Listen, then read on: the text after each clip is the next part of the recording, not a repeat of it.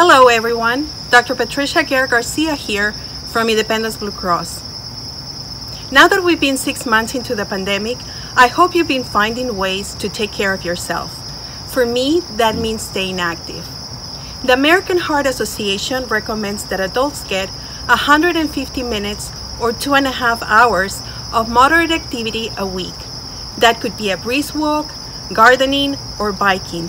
More rigorous activities such as running or hiking are great too. If you work from home, be mindful not to be seated for extended periods of time.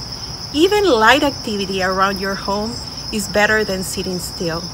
And remember that kids also need opportunities to move throughout the day. So be sure to encourage children and teenagers to get a break from screen time to get moving.